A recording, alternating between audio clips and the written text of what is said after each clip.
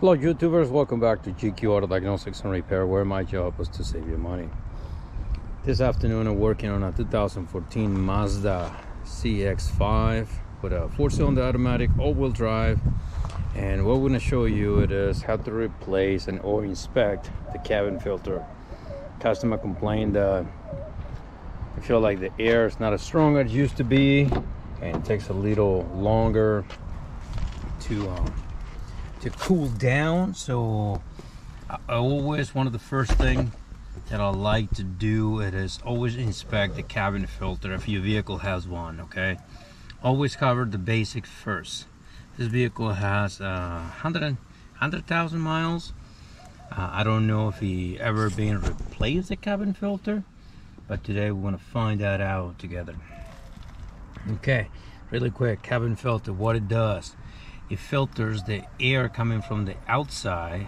Okay, it's gonna come from the outside, it's gonna go in, it's gonna go through the filter, remove whatever particles of dust or dirt, leaves or whatever, right? And it's gonna stay there and gonna filter. The air is gonna go through the blower motor and just gonna push it right through your evaporator or to your heater core, depend on what settings the system is on at the moment. So anyhow, so it's very, very important. So what we're gonna do here, we're gonna open this, okay, and we're gonna squeeze inside both sides, and we can just lift. Okay, now here, this just, you see, just pop up and comes loose. Done. Now this procedure is quite easy. As you can see here, this is the cover for your cover. It's gonna come out, and look at that. Look at that. Nasty. Nasty, nasty, nasty. Okay, check this out. Nope. Nothing there. Okay, so now we know that we definitely need one. So always cover your basics. Okay, lucky for us, already have this plan ahead. This is the part number that I'm using, this is the brand that I'm using.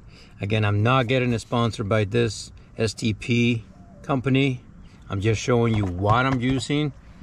Okay, so it's a little bit better quality than the other one. So, oh, look at this. It's perfect. This one is already kind of plug and play.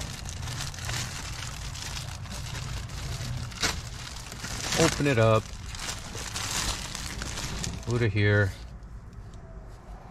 And this, right here, you're gonna have the airflow pointing down, because the air coming from the outside goes in, go through the filter and go on there. Okay, so just remember that same thing here. That's the old one. Perfect. So we are going to just reinstall it. Ta-da! It's done. It is definitely done. Okay, perfect. Now, this is pretty much done. I'm not trying to make the video super long, but if you found value in this video, please consider subscribing to the channel, like the video, share the video if you know somebody else who does have a vehicle like this, and hopefully they can benefit and save some money and just be able to fix the vehicle right. Now this is already in place. Like I say, it just popped just like that. Now here, what we're gonna do, we're gonna squeeze in.